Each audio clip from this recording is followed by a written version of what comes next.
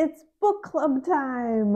All right, the book that everyone voted on is Spectacular Bond, Reaching the Child with Autism. It's written by 3 people, and it's a very interesting mix. It gives a perspective from a developmental psychologist, a pediatric neurologist, and a parent of a child who has autism.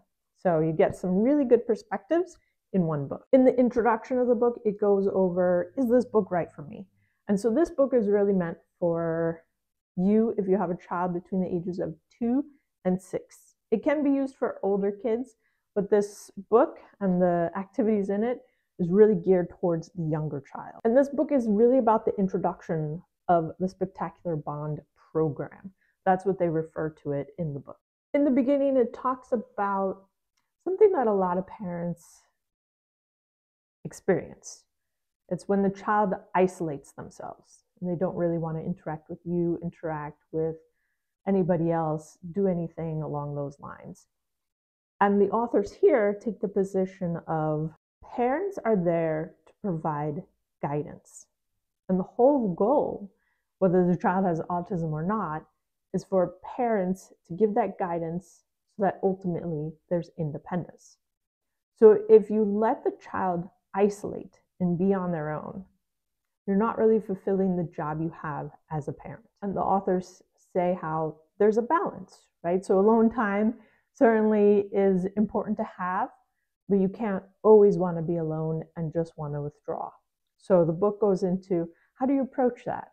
How do you have that balance? How do you actually get the child to want to interact with you? And the book also goes into this really common situation. So you might ask your child, can you say hi to mommy? Or anyone else who walks into the room. You might ask them another question. Can you get your shoes on? Can you get in the car? Can you get your coat on, right? These are all questions, but they're really disguised as demands because you really don't want them to say no, right? There's only one answer. Can you get your shoes on? And you're not even really wanting a verbal answer in that question.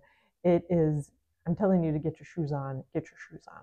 But it's phrased as a question. And so the authors say that in situations like that, this can start to confuse the child. So if you have a child who struggles with language and communication, you're asking them a question which typically you would want a verbal response, but you don't really want a verbal response. That question is really about telling them what to do. That's why it's disguised and a little bit on the tricky side. So the book points out some really good examples of where clarity might not be at its highest, even with the parent using verbal communication. It's pretty interesting to think about, right? There's a large section in this book about managing self-stimulatory behaviors, so stimming. The book says, I'll read a quote here, they are entirely within the child's control.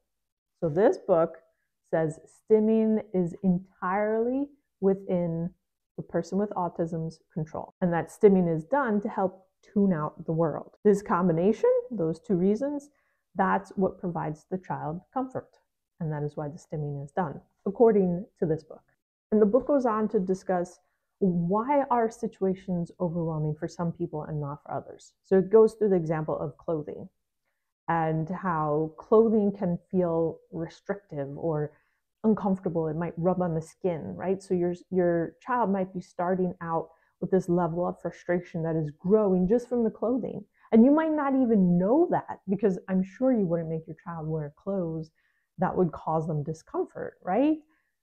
But this is how those overwhelming situations occur when it seems like, wait, what's overwhelming? There's this buildup. They have a whole section of the program. So they have many pages about stimming, and in many ways, how do you control it? And they term it controlled exchanges. So this book says controlled exchanges allow the children to slowly and systematically alter their behaviors. So if that's something that you're interested in learning more about, you could certainly pick up this book. There's quite a few pages on it. And this book does lay out a program, an at-home program of how to address certain issues in autism.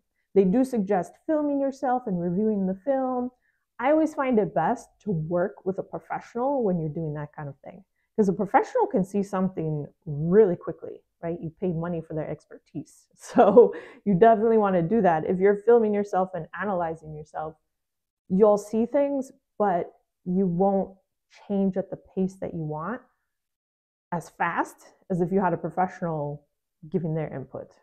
So this is a good home program, but you really would want somebody who has experience to weigh in on what you're doing. In one of the practices that this book has, it talks about using two powerful words, not now. And that's in how they address certain meltdown behaviors. So meltdowns and tantrums, they talk about not now. And the book also goes through lists of common questions that parents might have as they're going through the program and doing the exercises. One question here is, will my child think that I'm not available to her, and will she stop interacting with me altogether? The answer here is, children on the spectrum, even more than neurotypical children, treasure predictable, safe patterns of interaction. In general, you will find your child interacting more with you and interacting more fully with you as you create clear, simple, comprehensible patterns. I certainly wouldn't recommend this book to everybody. It's very specific, so specific to the age, 2 to 6. And it's also specific to if you really want to do a lot of the interventions on your own. And I really would advise, if you're going to do some of these exercises, hiring a professional to review the videos so that you can learn faster. If you found this video to be helpful, please hit the like button, subscribe, please share it. I appreciate that. Thank you.